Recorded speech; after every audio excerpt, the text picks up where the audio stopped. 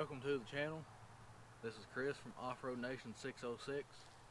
If you're new to the channel, please consider subscribing. And if you're already subscribed, make sure that you hit the bell button. That way you'll know anytime I post. Only a small percentage of my subscribers have hit the bell button. So just make sure you hit that so you'll know whenever I post a video. So if you remember in the last video, I said I'm going to be V8 swapping the XJ. I wanted you all to pick what engine I'm going to be putting in the Jeep. And I said I'm either going to do the 5.3 Vortec or the 5.7 Hemi. Alright, so let's go look at what we're going to put in the XJ. Okay, so here is the new engine for the XJ.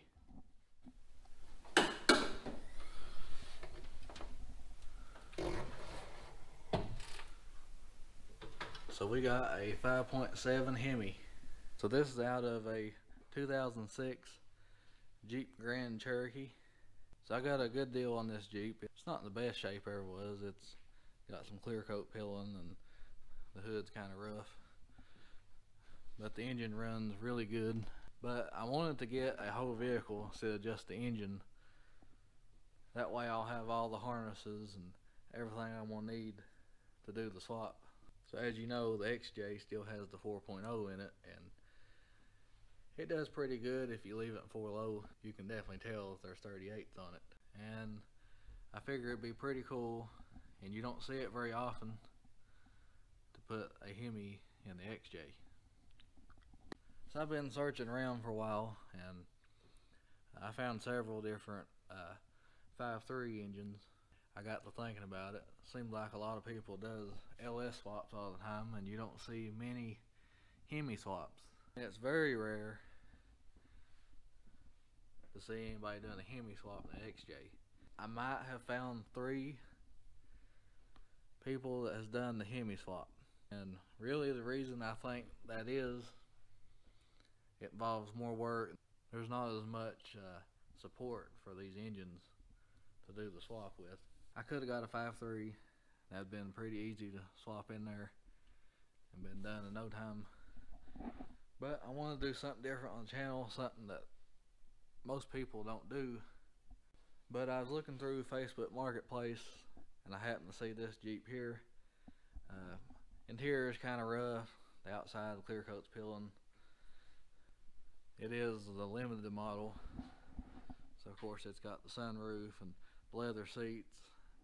I wish the seats were in a little bit better shape, because I would probably swap those over to the XJ.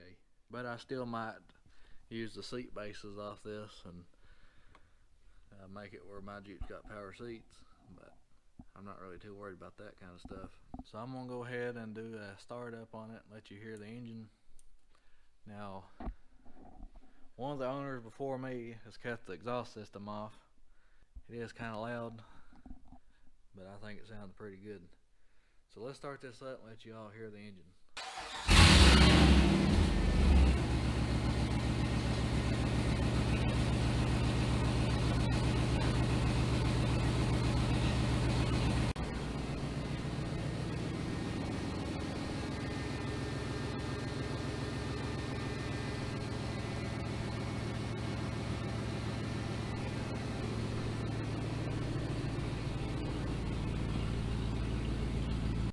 So as you can hear, it sounds pretty good. That'll probably be the last time you hear it run for a little while until we get it in the Jeep, because now I've got to start getting everything off this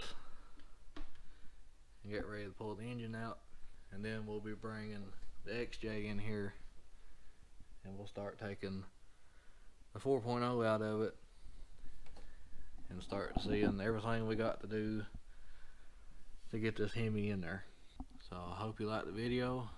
Thanks for watching. Please like and subscribe for more. So a while back we reached our goal of hitting 1,000 subscribers.